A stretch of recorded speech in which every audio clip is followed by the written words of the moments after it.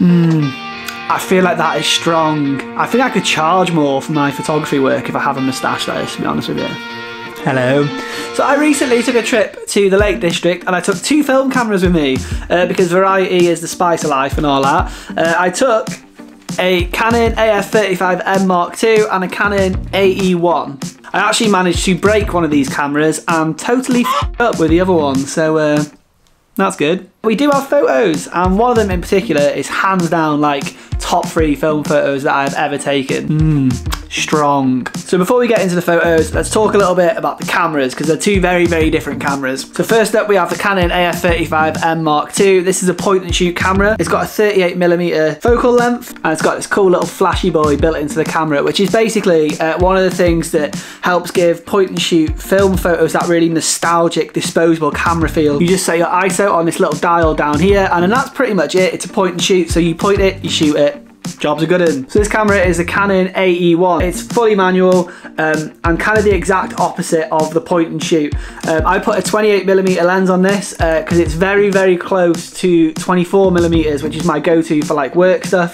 So it feels nice and familiar to me. It's got a built-in light meter as well, which is super, super helpful. With it being fully manual, it's cool because you can basically just tell that little robot inside the camera to get and then just ruin your own photos, which is top draw. So we started our trip by driving up to Bowness, which is on Lake Windermere, which is super nice. It's an awesome spot. You've got like loads of boats and stuff like that, and more importantly you've got very, very aggressive swans. They provide excellent entertainment, especially when people try and like swan through their gaff, pun intended, like Conor McGregor on his way down to the octagon, and they just get absolutely mugged by these swans. It's so good. There's also this dope old-timey toy shop there and they have this giant T-Rex, and it's not for sale unfortunately, but mark my words, I'm saying this on the record, it will be in my possession one day, and I appreciate that that sounds a little bit shoplifty and that kind of is, because it is. I will steal it if necessary. So after I smashed an absolutely top drawer bag of chippy chips, we moved on. We went to our hotel for the night, so we drove over the ullswater pass to get to Penrith. The ullswater pass is through like these dope mountains and it's like all windy roads and stuff like that, and you might actually recognise it from one of my old camcorder videos. We come here quite a bit. It's a dope spot. So we got to Penrith, checked into our hotel, and then we nipped to a nearby Wetherspoons for tea. I had a excellent vegetarian meal. It's surprising, man. Wetherspoons have like really good veggie meal options. It's just a shame that the guy who like owns it all is an absolute... All operators are busy at this time. Please hold. But hey, at least they know their way around a stick of halloumi. After eating my weight in halloumi cheese, I decided that I would go and take some like nighttime-y photos around Penrith, and I headed to my favourite spot in the town, which is this absolutely sick old-timey cinema. So this is the Alhambra cinema.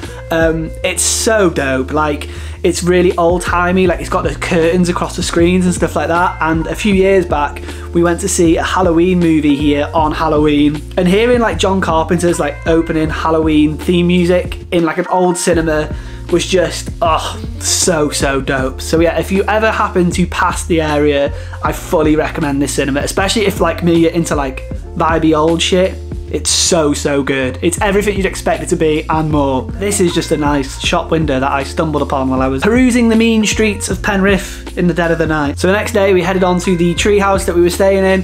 Very dope spot. We've been here a bunch of times. Lots of very nice smelling wood. I appreciate that that's a very strange thing to say out loud. But yeah, it's got like a private hot tub on the deck. It's got like a pool table, all that cool stuff, like a sauna, and just, yeah, it's an absolutely outrageous vibe. So I thought it'd be cool to shoot some shots on film of the treehouse at night because they've got these really cool lights and it's super dark in the forest, so like, yeah, that cool sort of contrast of the light and the dark just looks vibey. So I thought I'd shoot some stuff at night.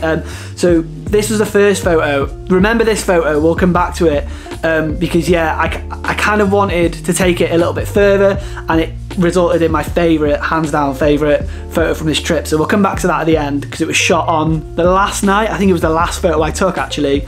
So yeah, we'll come back to that one. So we went bowling and I refused to wear these sweaty, festering bowling alley shoes, and I stand by it, mate. They are so gross. I appreciate that like bowling alley shoes are supposed to stop you from slipping over and stuff like that, but if I fell over in a bowling alley and I broke every bone in my body and I died, my last thought would be, at least I'm not wearing bowling shoes. So this is a scenario where having something manual like a Canon A1 really comes in handy, because you can basically just override the camera's common sense and set the shutter speed like super low so you can at least come away with a photo. I think the motion blur is cool in these kind of photos where there's something moving and stuff like that, because yeah, I think it just adds to the photo. I really like these, isn't it cool? So yeah, let's get to my favourite shot from the trip. I think this was the last photo that I took. It was taken the night before we left, and yeah, I just love everything about this photo. I really wanted like a banger exterior photo of this treehouse, because you had these like super warm orange lights and then just darkness, and it created this cool contrast. So no flash or anything like that. I just wanted it to be really warm, and I wanted the shadows and stuff to be super messy and horrible, and film pulls through. Like, look at all the imperfections, like the dirt and like little, I mean, like some hair on there, some little gritty bits, and yeah, like the grain and like the shadows and like the weird like color stuff going on. I just love it. It's just this is it. This is the vibe. So yeah, very strong, really stoked on this one. Good times.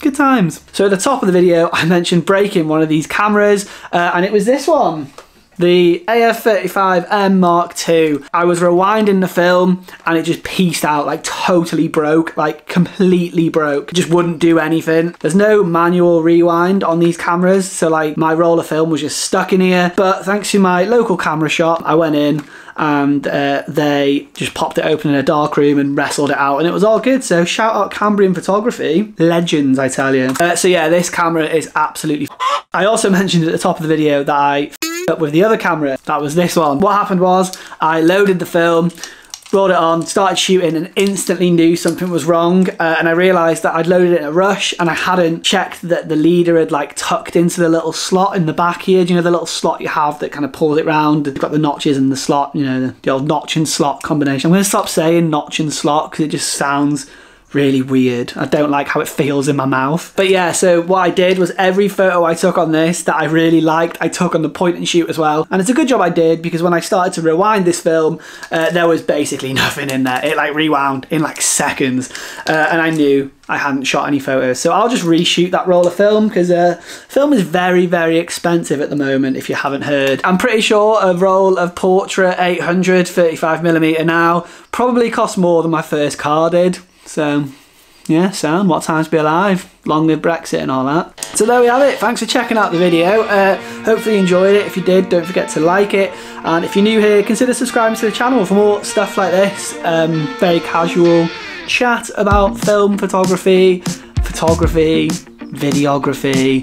I am planning this year to get into more stuff around the business. If you don't know, I'm a full-time photographer and videographer, and I run Rad's the Photo Video. That's how I make a living. And yeah, I want to make more stuff about like the business side of photography, because what I learned really early on is that a lot of what people tell you is absolute bollocks. And yeah, there's just so much bad old advice kicking about that I want to get into like what it's really like what's hard, what's actually hard about it, and what's a lot easier than people say it is, if that makes sense. But anyway, yeah, long story short, if you're into any of that, consider subscribing to the channel, or don't. I can't tell you what to do. I'm not the Prime Minister, sadly, so I can't like throw parties in lockdowns and get away with it and stuff, but you know, such is life. Anyway, it's been real. Thanks for coming to hang out. Hopefully I'll catch you in the next one. Peace.